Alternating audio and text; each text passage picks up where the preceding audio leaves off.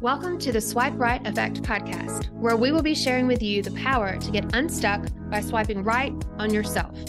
Your host, author C.K. Collins, aka Kelly, gets personal with her guests, sharing stories of themselves getting unstuck with wisdom and guidance. Where do you feel stuck?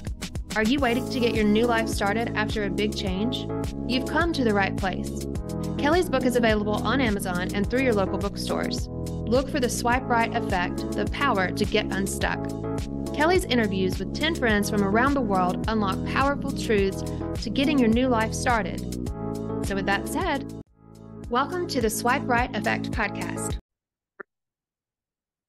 Hey there, it's C.K. Collins, aka Kelly, and I want to let you know about something I made just for you. It's called a self-care scorecard, and it's 10 essential questions to check in and see the level of your own self-care. And I'd love to talk to you about it once you take it and you have questions. I love to meet with people and create strategies for moving forward and having a really positive, helpful, happy life. So you can find that at ckcollins.co/self-care, ckcollins.co/self-care. All right, let's get on and meet our guest. Welcome back to the Swipe Right Effect, the power to get unstuck. I'm C.K. Collins, aka Kelly, and today we have a pretty exciting guest. His name is John Lawyer, and let me tell you about him real quick before we get started. I think John's story is very unique. He was a counterintelligence special agent when he was in the Army, and also an asymmetric warfare specialist. Have no idea what that is, but he was responsible for coordinating various operations for a special USAF unit in Afghanistan for 6 years. Wow. So, so he's gone from receiving a Bronze Star for counterterrorism operations to walking through a swamp of sadness, anxious to hear about this, to an amazing path of spiritual healing and awareness. The transition from a warrior in Kuwait, Baghdad, and Kandahar over many years to a spiritualist and universalist is a pretty powerful story. He created a nonprofit spiritual community named Kishar. And so welcome, John. Yeah, thank you so much, Kelly. I appreciate it. Thank you for the introduction. Sure. And I am very anxious to hear about the transition, but I'm going to kind of go backwards. I'd love to start with Kishar. Can you tell us where the name came from and tell us about the spiritual community? Yeah, when we founded it, we felt like, the name's obviously important. So we thought about it for a while. And Kishar is the Sumerian goddess of Mother Earth, or like Gaia. And it also means the line on the horizon, which we kind of thought kind of beautifully encapsulates that journey that we're all on, in life and our spiritual journey. So line in the horizon as in the sunset and the sunrise? Yeah. Okay. That divide between like earth and sky and earth and sun. Oh, I love that. And as I told you before we got started, I love the whole goddess thing, and I love that she represents Mother Earth. I think that's beautiful. So this whole season is about self-care. And as we were talking before the show, what I'm hoping to open some hearts and minds to is the idea that self-care goes beyond exercise and massages and pedicures. I believe self-care is really about the heart, the mind, and the soul. And I know there's a lot of work that you do at Kishar for alignment there. Can you talk about that? For sure. I mean, I love it because we're definitely concerned with that alignment of mind, body, soul. Like, how do you take care of yourself? So self-care, self-love, I think self-care and self-love are synonymous almost, that to have good self-care, we have to love ourselves first. And I believe in our society from a young age, we're always taught to be heroes to someone else or to be there for other people. I don't think we're taught as much to be there for ourselves and to love ourselves first and foremost. And it's cliche, but you can always go back to the oxygen mask on the airplane, right? Where you got to put your own mask on first, because we're not really going to be good to anybody else if we don't take care of ourselves first. Right. And that's if you, even if you have kids, if you have a wife or a husband, we've got to take care of ourselves. And I think sometimes loving ourselves is not easy because, our mind and our ego are so busy, you know, uh, they try to keep us alive. They kept us alive for thousands of years, but uh, the ego kind of overperforms, right? It's like, all right, well, Yes. what about this? And what about this? And what about this? Because it's trying to keep us alive. It's what its job is. But we live in a pretty safe world for the most part. And so I think we have to learn how to kind of put some of that to the side so we can take a minute and take everything in. That makes sense. Yes. Well, that actually gives me great comfort coming from a man who worked in counterterrorism to hear you say we live in a safe world for the most part. Right. Like that. Yeah. You made my day, John. That's good. So I can imagine going from, working in counterterrorism and being in Baghdad and Kandahar to, having to re-enter the world. But did your journey of self-care and spiritual life begin there? And how did you transition to where you are now? That's a good question. It did not. I didn't take very good care of myself all those years. I guess the first 12 years out of the first 15 years of my adult life, I spent overseas. And so I know I was working 100, 110 hours a week, 7 days a week, year round. So I was fully in 100% immersed in my mission and dedicated to it. I believed in what we were doing, especially at first. As time drug on, I had some questions about uh, the U.S. and Western military industrial complex, but Mhm. um, that the transition was difficult. I had gone from this person that didn't ever have any extra time to think about anything. All I thought about was like doing my job.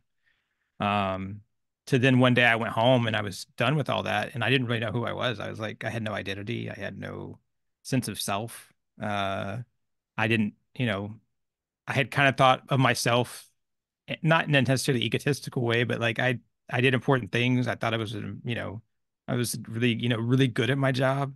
Yeah. And so outside of that, it's like, well, okay, well, who am I? And what am I? And I mean, I get back and like think so much had changed that like car body styles had changed. I've been in Afghanistan for so long, like 6 years. And so the whole world had changed. And so I spent about 7 years after that, just because I was in my early to mid 30s when that happened. And so then the next 7 years were just kind of gray, and I was just kind of wandering through that swamp of sadness I kind of talked about.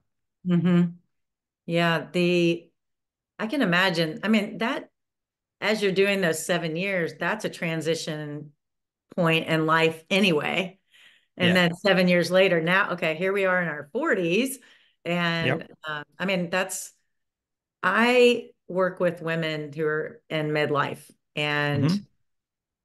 there's there's all these different times and points in life where we all feel that way, whether we've been in Yeah. Baghdad or not. It's the Yeah. who am I? And okay, the kids are grown. Okay, who am I? Like, okay, I retired. Who am I? I mean, it's a natural part of life, but I can imagine how extreme that would be going from military out of the country in a desert to coming back and seeing Corvettes look really different now. Exactly. I love that you take it back to the every person, to the every woman, because that's true.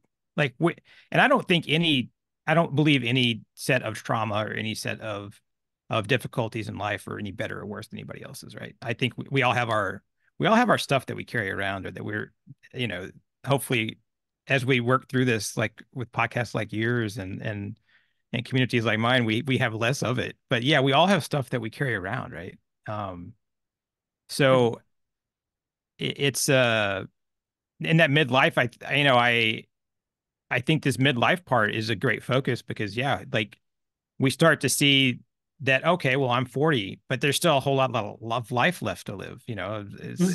People are living longer, people are living healthier for longer. So how do I turn things around to again, I think it goes back to what you're talking about, taking care of myself. How do I actually do that? And what is it beyond, okay, I can go exercise and I can be fit, I can eat healthy food, I can sleep right. But beyond that, what else is there? Yeah. And that goes back to that alignment of mind, body, and soul. So you're taking care of the body part, where's the soul part, the spirit part? And for me, a lot of it, I work with people quite a bit on, well, do you know what your higher purpose is? Oh, I I was just getting ready to ask you that. Okay.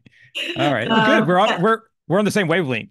absolutely. I love it. Yes, because that's, you know, I think part of the who am I question that we all get to at those different stages is at least partially, if not mostly, answered by understanding what your life purpose is. That thing that makes your eyes light up and your heart race and you just have your sparkly because you're living your life purpose. So how does Kishar community introduce that idea, or how do you help people find their higher purpose?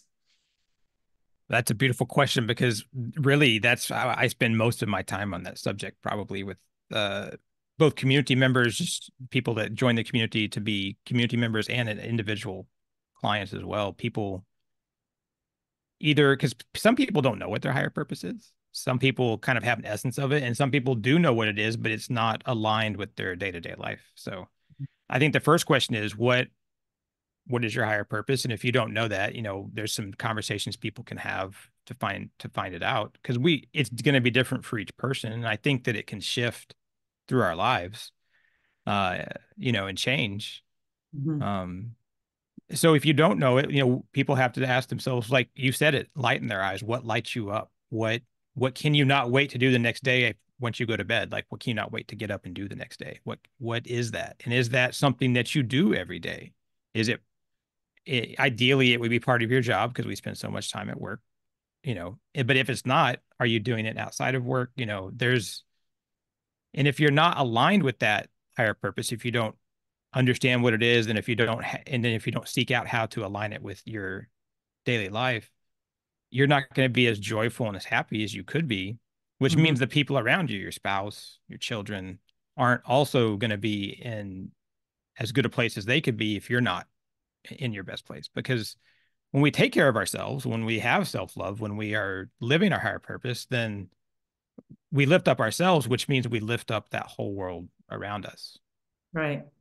One of my mentors said, how you're feeling and what's going on within you is how everyone else experiences you too. Yes. So if you're not happy and you're not doing anything about it, then try to understand that that is actually affecting everyone around you at work, at home, at play. When you're suffering in silence, it may be silent, but it's still Right. affecting everyone around you. And so that's Which why I believe the spirituality is so important. and that feeds right back into you. So you're affecting everybody around you negatively, and then suddenly they're affecting you negatively. So it's just a feedback loop of problem for you. Yeah. It's very powerful.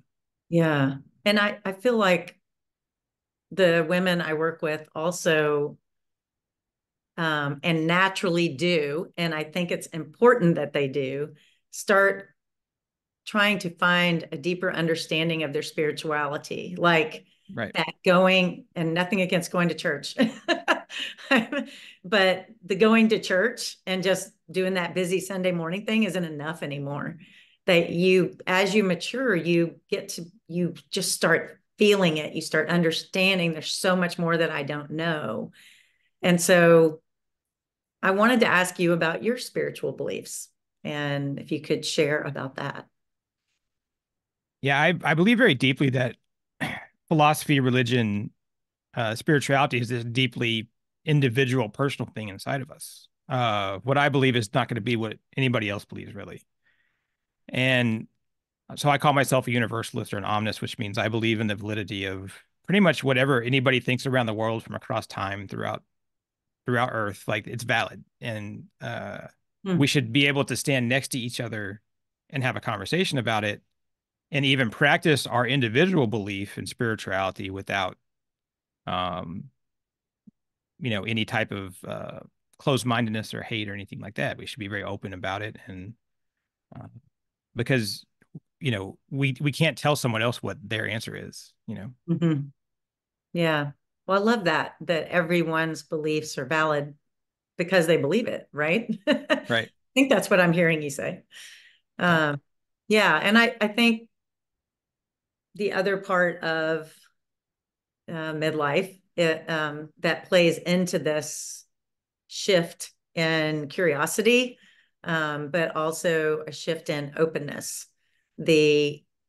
I know in my situation, my life, I was so busy raising the kids. When they got a little older, I started a company. I was running the company. It could be 60 hours a week. It could be 80 hours a week, but it's a news business. So stuff's got to get done. And then when I sold the business, it was just, my mind wasn't occupied with that anymore. And that's a natural progression, whether you're getting a divorce and selling a business, or whether, just your kid and you're an empty nester now. And there's that time that is such a gift to dig deeper, that the time you used to spend running your kids to soccer practice and basketball and church and everything that you thought you were supposed to be doing, and you were doing all the good things, or maybe not, but it's all of a sudden this space. And when someone's a part of your community, do you suggest that? Is that a practice? How do you suggest they fill that curiosity, that space, that openness? That's the perfect way to look at it. That's the question. What is your spirituality? What does it look like? And if you don't know what it looks like, I can give you, or the community can give you, or the material we create can give you examples that you can draw from around the world, different spiritual traditions, different religious traditions, and what works for you, what calls to you, what speaks to you individually. You could even look at it from is it the divine? Is it God? Is it the self with a capital S? There's all different things you can call. I call it the universe. It can be any of those things, Christ consciousness or the Brahman or the Tao, right? It's all this stuff. So what resonates with you? What speaks to you? What gets you in a spiritual mindset, a spiritual way of being? And then how do you live that? Like, what are the values of that practice? What are your own values? I mean, I think a lot of people, you ask them to sit down and write what their values are, or their beliefs. And I think it might take them a while to start to put stuff on paper. Mm-hmm. But I think, we have to know what our values and beliefs are so that we can live them every day and like in this intentional, aware way. So our community is about, if you're already spiritual, developing it how you want to develop it. If you don't know what your spirituality is and you want to have that part of your life more of kind of fleshed out, how to do that. What, during your time in the desert, empowers or helps you now on your spiritual path? I think the desert taught me a lot of things. It taught me a lot about life, taught me a lot about the other side. And that it gave me I think when you're a part of this great darkness, you get great contrast to the light. And I think that's one reason you see spiritual teachers or guides, because I'm also a student, but you see them come from darkness because it provides contrast to the light. And it also makes you realize the universe is this balanced thing. If you go out in nature, there's balance everywhere, these cycles of life. And like, if you suddenly realize, oh, I'm the balance walking between light and dark, and I can choose to look a certain direction. So, I mean, I choose to look at the light, but it's important to know that the darkness exists. I think that helps teach people that it's about the light, it's about love, it's about joy. There's some deep acceptance that has to come and Mhm. letting go that has to come from darkness. I Yeah. think we have to accept that within us, and without us, there's darkness in the world, there's darkness within us, and that helps us really appreciate and live the light, if that makes sense. When you are talking about the darkness, I think I understand, but how does it relate to what you call your swamp of sadness? You know, it's like I was lost in this place that was dark. And like I still had some positivity and kindness about me, but I was lost in this thing and I didn't really know how to get out of it. But I didn't let it consume me. Uh, but it was just sad, dark place. And we see it in popular culture. We see it with like Harry Potter where Ron has the Deluminator, right? And has that light. And Lord of the Rings has it with the light with Sam and Frodo. It's like we see the light out in even our popular culture. The idea that even in the darkest times, even in those most difficult times, we still have light. And for me, that's what it was about, is finding that, because we're whole inside, even if Right. we don't know it, right? We have that light, even if we can't see it. Yeah. Uh, so I think it's about finding a sense of that, and then we find our path back. Yeah. I love that. Yeah. One of my clients, we have this exercise where we start early on in the process and we write a letter from our 90-year-old self to our current day self. And she couldn't do it. She was like blocked for a week and a half. She just was like, I can't. And when she finally did, the 90-year-old self was saying, you already have everything you need. You Yeah. already know everything you need to know to make your dreams come true. And I think Yes. that people, and maybe, I don't know if it's just Westerners, because I've traveled a lot out of the country, but I've never lived out of the country. So I don't know. But I know Americans seem to think I have to always want more. I Yeah. always have to be thinking of the future and how do I get more and how do I get more? And we don't think this soul was created with everything it needed. And yes, trauma happens and you have Yeah. to recover from that. But yeah, I think that that's beautiful to, I've never heard it said like that, that you're already whole. We're all already whole. Is Yeah. And yeah. Hmm. and there is that deep sense of gratitude we need, of like I am enough, and what I have, my possessions are enough, and uh the relationships that I have are good and enough, the ones that I want to keep. That gratitude is an extremely powerful thing. Hmm. I love that. Yep. I did a talk on that just this morning.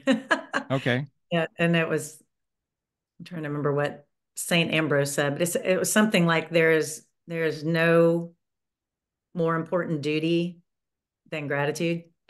Yeah. And I was like, yeah, that's because when you live that's what I was, if you live in gratitude, then everything else feels so incredibly beautiful. Right.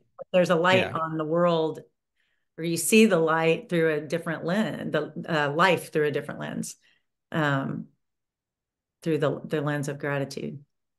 I wanted to ask you about stream of unconsciousness, because I saw that Yes. in your work and I had not heard that. So I want you to teach me. Okay. One of the most powerful things we can do from a self-care, self-love perspective, I think, is to realize that from a very young age, we are told kind of what we have to be or can't be or should do or shouldn't do by our parents, teachers, friends, coworkers, bosses. And so I call it the stream of unconsciousness. It's this like pull of society that wants us to live a very certain specific way. It Mm, wants us to do and not do certain things. And it can be warm, it can be inviting and easy, and you can just kind of float down it. But there's more. There's something really much more outside of that stream of consciousness. It's not very deep. You can just stand up and look around, and then you can decide who you are. Like, again, back to that. What do I believe? What are my values? How do I see the world? How do I see the universe? How do I see my mind, body, and soul? in context of that, separate from everyone else, separate from all these other organizations and all these tribes. We're very tribal people. So who am I? And it goes back to that question. And so if we can step out of that stream of unconsciousness, there's this beautiful world around us that we can see with more intention and awareness, which kind of sounds tiring, I think, sometimes, or abstract, but it's a deep sense of self-care and self-love if we can see this thing for ourselves. Yeah. One of the things that I believe is most important in how I work with clients is I work to keep them in community. And because the work you and I are talking about right now can make you feel very vulnerable, or not make you feel vulnerable. You do feel vulnerable. And Right. So I think that community and being surrounded by people who you trust, and it helps if you're like-minded, but it's not absolutely necessary. Right. If like-minded in the possibilities that there are in life, and like-minded that I'm here to keep you safe and you're here to keep me safe, that way, not like political beliefs. Right. Exactly. Spiritually safe place. So your community is an online community. So how does that work with Kishar? No, and that's exactly why it exists, is because when people are going through this journey, it's nice to be able to have connection and warmth during it. And even if people believe different things than you. So yes, so it helps because we have places where we chat throughout the day. We have prompts where we ask questions that are helpful to get conversation started. We have, text chat back and forth. There's uh, deep, meaningful conversation. There's memes and GIFs and that kind of thing. There's we have daily intentional movement prompts and affirmations and meditation prompt, and we do journaling. We have a journaling group, and we also have weekly roundtables where we have Zoom conversations that are kind of lightly moderated, just kind of like you and I are talking right now. Yeah, We believe there's room for authentic, meaningful connection in the digital age. Like there's room for that. There's room to have a community where you can be supported, because we grow up now, we leave our hometowns and we're in different places, and so sometimes it's hard to develop that sense of community. right. And I mean, since COVID, it's been easier and easier to be able to Right. be online and community. I try to bring my circles of women together originally, but then following that, we do all the work online, master classes and Right. all kinds of stuff. So, I mean, I guess that's just part of the self-learning, self-love, self-care path these days in the modern age, like to find your spiritual path and to follow your spiritual path. It's almost like this online stuff has to be a part of it. I I don't know. I think for most people, yes. I think, there's, I say this quite a bit, but most of us aren't going to be a monk, living in a monastery in the foothills of some mountain, right? We're going to be living in the real world. So yeah, I think for most people, it's necessary because of just the pace and the construct of how we live today. So if someone comes to you and wants to work one-on-one, what does that look like?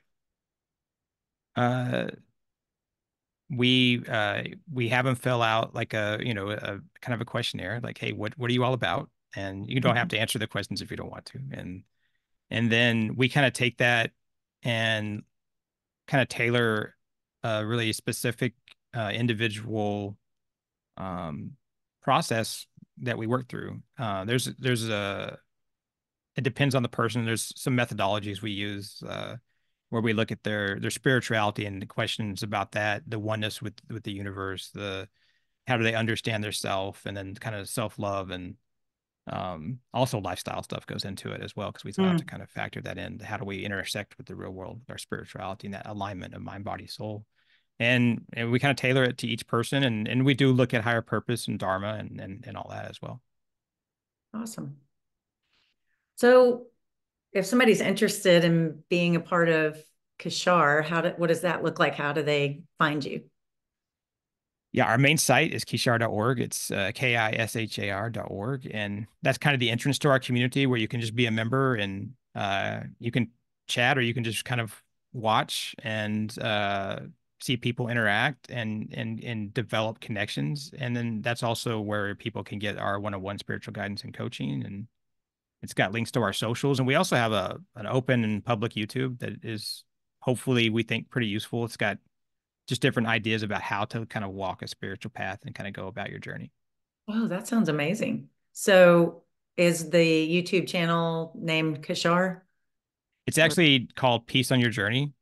Peace? And okay. yeah, it's on YouTube, and it's we got, I think, almost 50 videos up now, and they're just trying to help people out. What made you decide to make it a nonprofit?